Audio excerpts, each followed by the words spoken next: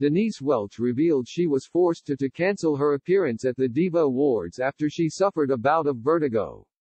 Denise Welch sparked concerns for her health on Saturday as she revealed she had been suffering from vertigo.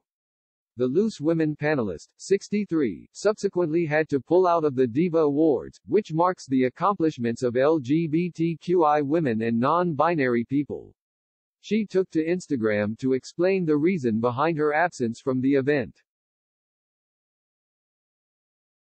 which she branded her favorite event of the year. Denise admitted she was so sad that her health issue prevented her from attending the event.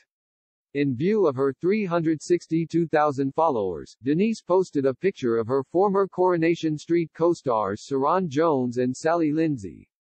She captioned the snap, "So sad to miss my favorite event of the year at DIVA magazine DIVA Awards, but I was felled by a bout of vertigo.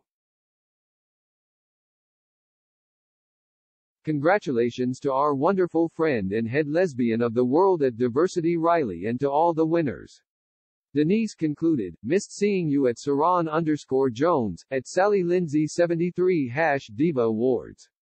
The TV star had recently opened up on her ordeal with a stalker who was jailed last month, jailed for 7 years and 7 months. In one terrifying incident, Denise awoke to huge, sprawling flames after her stalker set her house on fire back in 2020. She was alarmed by her husband's screams as flames engulfed the area outside of her house.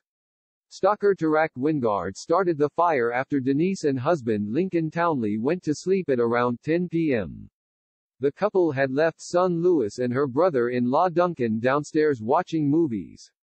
Denise recalled, "Suddenly, I heard Lincoln screaming.